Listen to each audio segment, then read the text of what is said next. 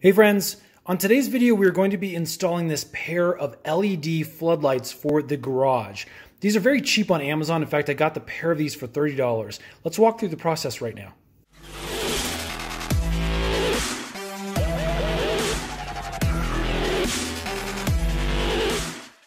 So I actually got interested in these floodlights, LED floodlights, that you can find on Amazon after seeing a little ad on, I believe it was Instagram. And these are kind of cool. They replace your normal garage lights, but they actually include these panels, these LED panels that are fully adjustable, as you can see, and offer a bunch more brightness than a single bulb option. Right now I've got a little halogen bulb that's currently sitting in my sockets in the garage, and I want to test this out to see if we can get a lot more light in there. All right, we're currently in the adventure corner of the garage.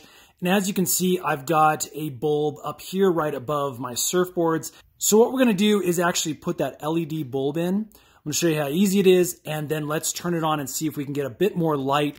All right, installing these things is an absolute cinch. All we need to do is take off this little protective cover that it comes with.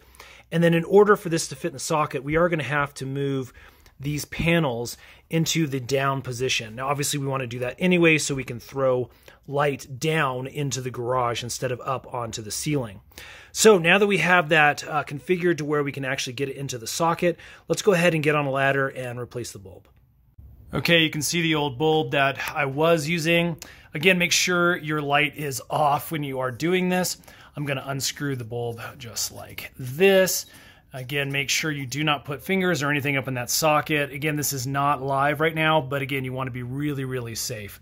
So there's our old bulb. I'm going to go ahead and dispose of that. Okay, here is our LED flood.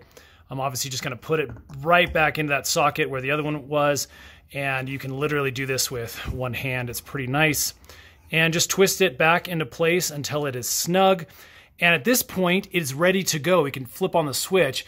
Again, you do want to position these floods, these 3 different floods, in the areas that you want them to shine the brightest onto. But that's what's really nice about these adjustable arms. You can just adjust them on the fly.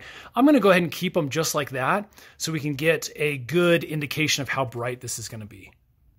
Okay, there you go. There are our LED floodlights shining down into the garage. I can already tell this is much brighter than the previous bulb I was using, and it's throwing a lot more light out into the main work area. So I'm going to use these for a little while, really kind of give them the once over, make sure that I do think they are worth it. Again, I'm already liking what I'm seeing, but these were two of them for about 30 bucks on Amazon. If that sounds like a good deal, I'll put a link in the description box below for you guys so you can check them out for yourselves. And yeah, you can help support the channel without any additional costs to you guys if you use that link. I hope this has helped. If it has, would you guys please hit that thumbs up button? It lets me know that I'm making helpful videos. And stay tuned because we got a bunch more DIY projects that are coming up soon. Thanks so much for watching.